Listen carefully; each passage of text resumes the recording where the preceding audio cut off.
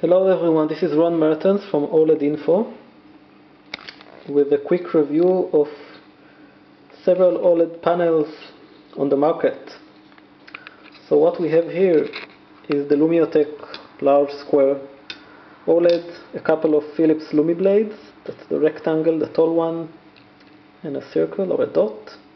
That's OSRAM's burst panel, and that's Blackbody's large rectangle, which is not really available as a standalone panel, but that's part of the Velux OLED desk lamp that I have. So in terms of size, as you can see, the Lumiotec and the Blackbodies are clearly the largest ones. And let's turn them on. So first of all, that's the Philips one. That's the Oberth. Here's the Blackbody lamp, and finally the Lumiotec, which is the brightest one.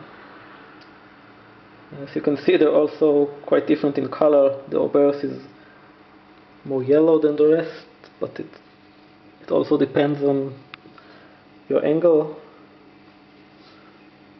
It can start to lose color.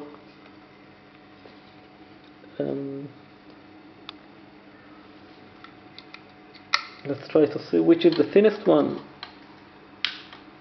Let's turn them all off.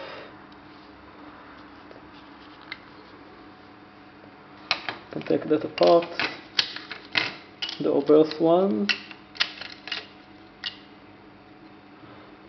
I think that's the thinnest one.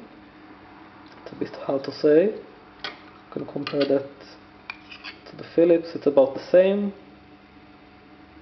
Both of them are quite thin. The Lumiotec panel it's quite a bit thicker, but I think that's mostly because of the frame and not the OLED itself.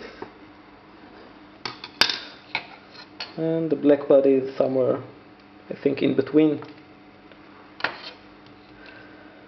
So that's it. That's almost all the panels that are available on the market today. And